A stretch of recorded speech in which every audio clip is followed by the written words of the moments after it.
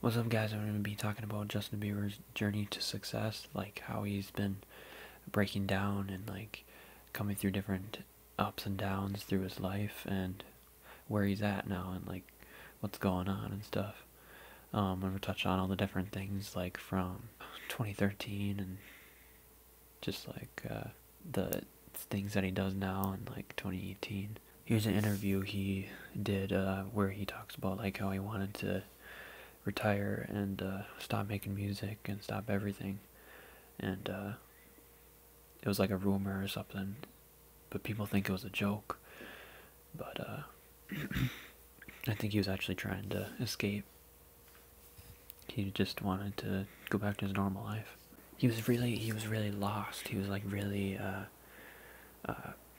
people say this was but when you're the most broken down and the most lost, that's when God is the most likely to be able to save you, because he likes when people are broken and lost, because that's when a normal person, when you want to help somebody out, you wait for them to look lost first, otherwise you don't know if they're actually lost.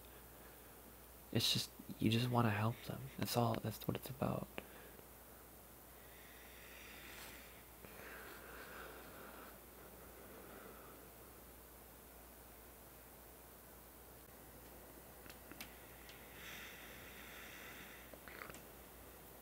Because he was so broken down, he thanked Jesus. Because he was just going crazy and stuff. He was just wanting to thank Jesus and stuff. He didn't want his life anymore. This fame, all this people screaming all the time. So that's why he said Jesus Christ right there. So his last couple albums, Believe in Purpose, they send a good message of believing and finding your purpose.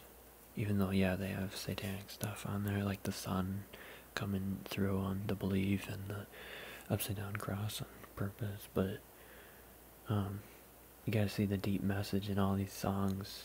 They're showing us truthers, and they're showing the unbelievers, or the people that aren't in their faith